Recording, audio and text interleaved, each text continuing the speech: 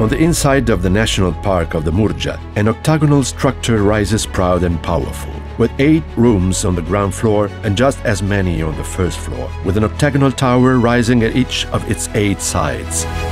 This is Castel del Monte.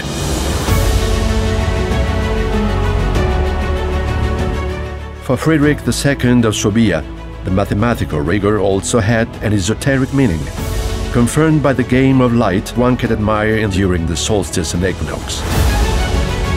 The castel's symbolism continues in these days to thrill the curious and scholars, leaving a pleasant sensation of an unsolved mystery.